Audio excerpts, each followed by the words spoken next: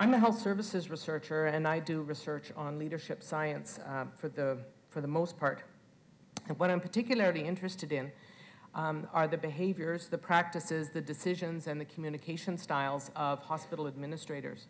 So managers, directors, CEO, vice presidents, and looking at the impact that those practices have on work environments for staff and on outcomes for staff, and now ultimately on patients.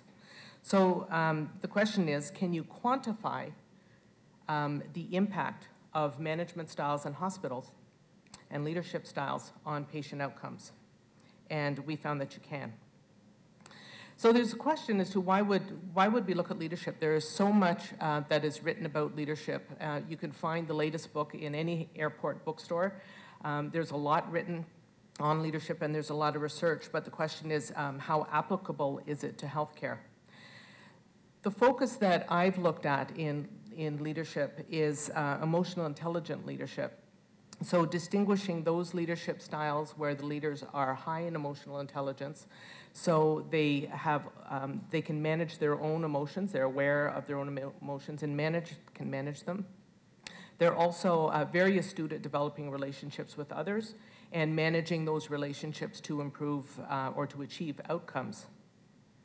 And those leadership styles are called resonant styles because they draw people to them. Those kinds of leaders draw other individuals to them. They want to work with individuals who are good at developing relationships. Dissonant leadership styles are the command and control kind of styles, the pace-setting styles, the being on the bleeding or the leading edge of innovation all the time at the expense of individual people. Those are called dissonant leadership styles, and they're considered to be low in emotional intelligence. So in some studies that I've led, we've looked at the impact on nurses of when they went through restructuring in the 1990s and lots of nurses were laid off, whether those nurses that worked for resonant leaders fared any differently than those nurses that worked for pace-setting and commanding leaders. And in fact, there was a very stark difference. That nurses that worked for resonant leaders had much lower emotional exhaustion, they had much lower other kinds of effects of restructuring, which includes drug use, poor communication with physicians and with other team members, and they were much better able to provide care for their patients. So the next study that we looked at was whether the leadership styles would impact mortality. So we took the data from 90 hospitals in Alberta, and after controlling for all of the various effects on mortality, such as patient age, gender, comorbidities, diagnosis, et cetera, which we know contributes about 50% to mortality rates. Then we also looked at other factors like staffing mix. So if you have more staff, then you have lower mortality, et cetera. Hospital size, where the hospital was located, urban and rural.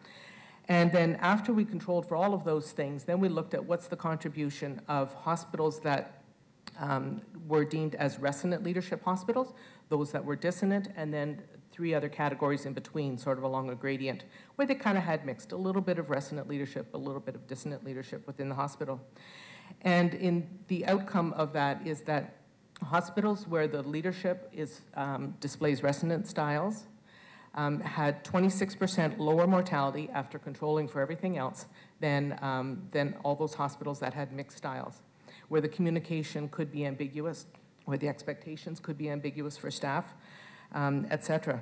So the total contribution of leadership to the mortality in this model was 6%, which means that 6 out of every 100 deaths in this population could be attributed to how those hospitals are managed.